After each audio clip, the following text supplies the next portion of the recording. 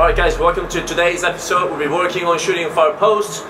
A lot of times when players are shooting, they either shoot just randomly straight to the goalkeeper, don't really have a general clue where the goalkeeper is, and maybe, you know, if you get your heads up, you might be able to find the far post or the near post. But today we'll be working on shooting for that far post. The first thing that we want to do is shoot with inside. We're going to be shooting with our inside and just open our hips up, not really facing, not having our hips facing the goal, but have it, face towards the corner flag instead. So I'll just guide you through it. Let's get going. So step one first, I'm going to dribble towards the pole there, and then I'm going to cut inside, open my hips up facing the corner flag, and with my inside, I'm just going to place it for a post and see if I can do it. Step one, straight, cut inside, hips facing the corner flag, and then my inside, spamming it for a post. Oh, nearly had it. But that is the general technique.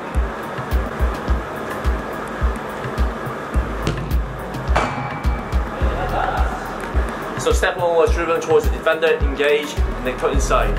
Step two now is heading your hips facing the corner flag and just try and bend it in with the inside. The key thing here is, again, bending your knees, get lower and almost use your momentum going forward. If you have that right momentum to go forward, even if your hips are facing the corner flag, that ball, because of your momentum, it's always going to curve in towards the goal. So don't be worried about your hips facing the wrong way. Your left side of the hip should be facing the should be pointed towards the goal, and your right hip to the other side of the goal. So my goal is there, and the other goal is over there in front of me.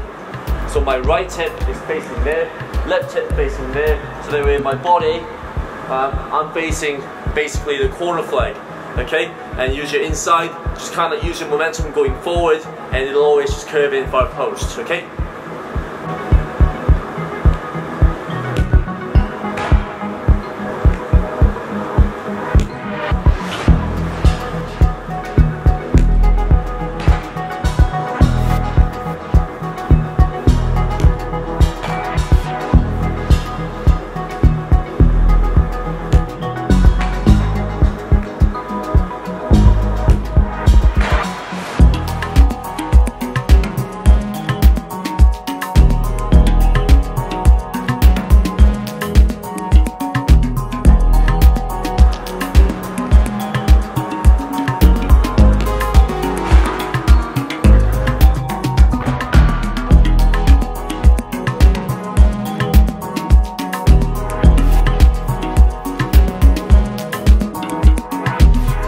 Yes guys, so there it is.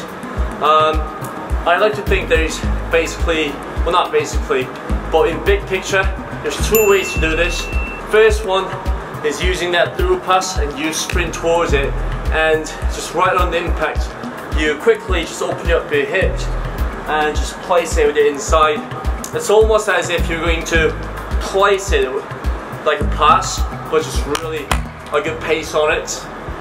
That's just my personal favourite, because it helps you to generate more power behind the ball when you're shooting, because the ball's already rolling forward, and all you need to do is just have good technique, good mechanical shape.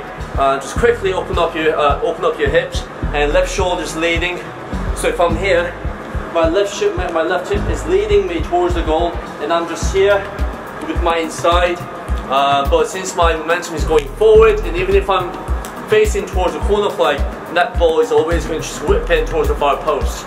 So that's my first one, personal favourite.